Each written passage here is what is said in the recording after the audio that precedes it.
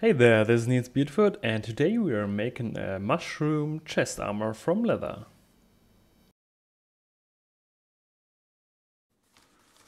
We start with the pattern, print it out, tape it together and cut it out. And then we just transfer it on our wedge tanned leather. I used mostly 3.5mm leather here, which has a good thickness for armor.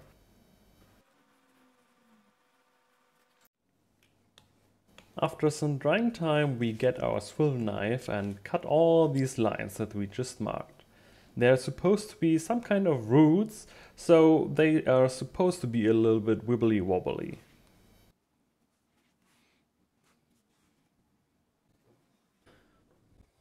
Next we go in some tooling. Here I start with a backgrounder to go along all these lines just on one side and get a little bit of a fade out, and then use a beveler to get all these lines deep and nice.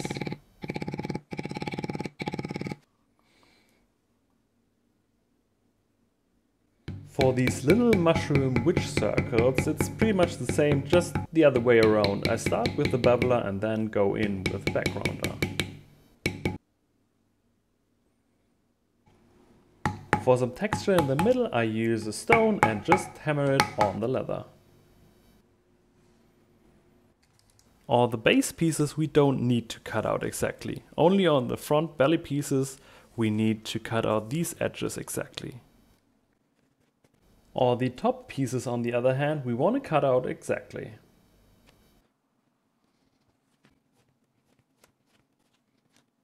For bigger cutouts you simply can use your cutting knife.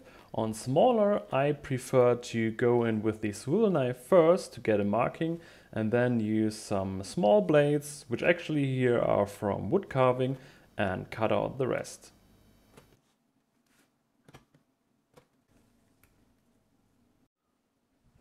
Next I'm using a groove cutter reverse, so I push it and this way I don't cut, I only mark to get 3 parallel lines to the edges.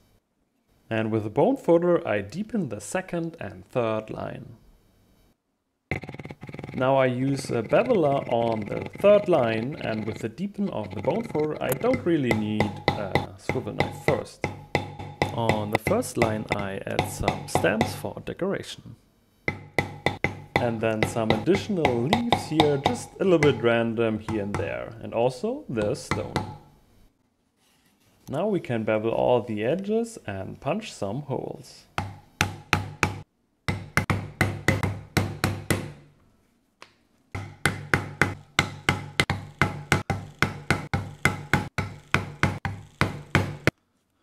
I bent the leather pieces a little bit here to make the piece stand a little bit more out, and to make sure this later on stays this way I add some scrap straps and simply glue them on the flesh side.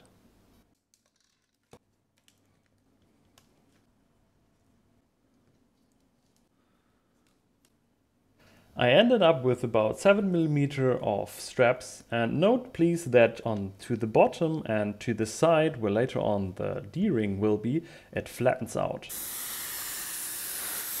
Now we can dye everything. I'm using green and brown for this. I start with a green layer and then add a dark brown cover on the edges.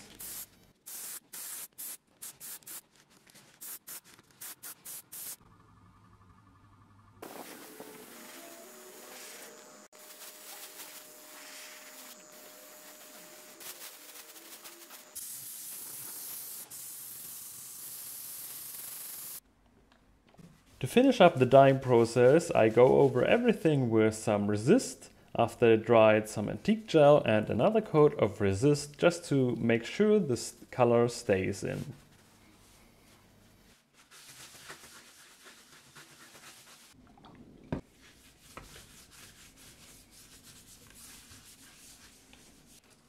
We also need some mushrooms, and how to make these I have linked you the videos right here. We start to assemble now, but before we do so, we want to make sure that we know where we want to put our mushrooms. There's only one rule: you want to stay above this line with the out sticking part. Make sure that when you apply the glue that the areas where the mushrooms later on will be are free from it.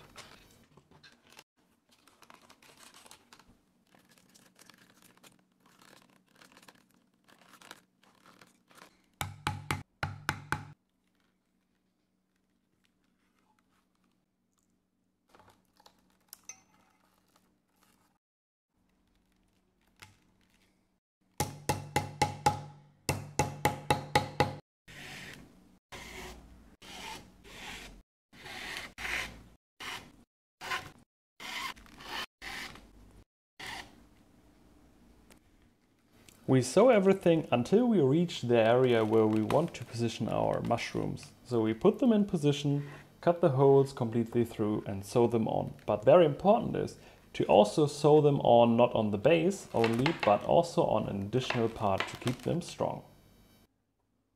And just in the same manner you do it also for the other side.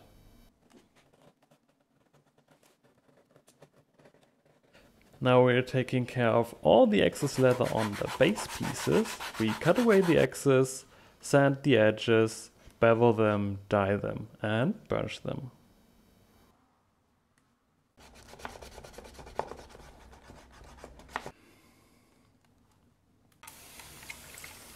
To shape the pieces, moisten them from the flesh side and then bend them in a more body fitting shape.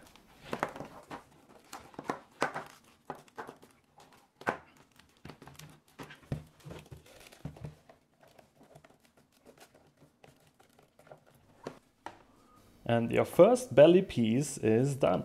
Now we just need 2 additional of these belly pieces, some chest pieces, some back pieces and a bunch of buckle pieces. On the lowest belly piece we also want to apply this piece.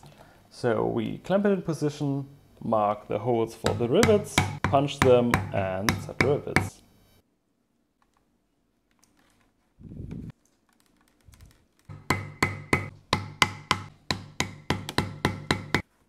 For the chest we got 3 pieces and we simply use rivets and sewing as before to attach them together.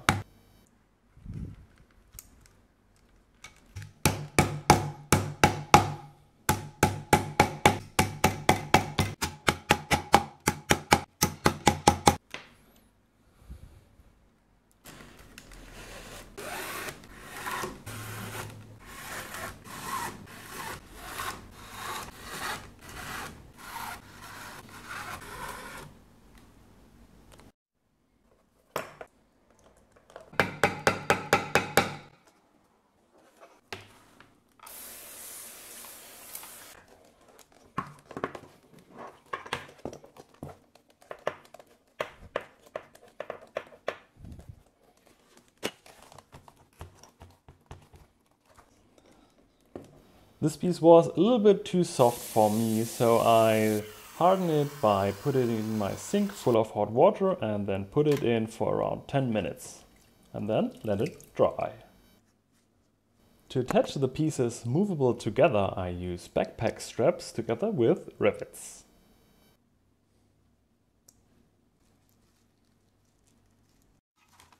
And now piece by piece we attach all the front pieces to the straps.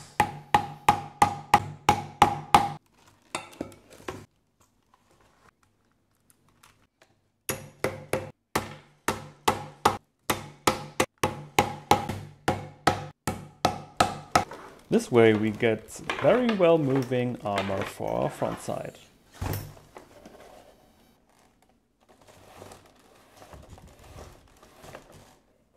To give the upper back piece a little bit more shape, we got these little cutouts here, which we simply sew together.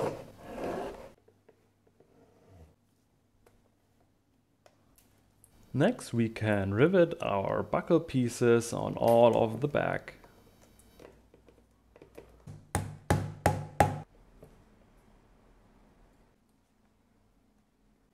To connect our 2 back pieces, we do it the same way as the front. To put front and back together, we need a few straps. We got 2 sizes of shoulder straps and some side straps. On the side straps I also attached pressure buttons to make it easier to get in and out of the armor on your own.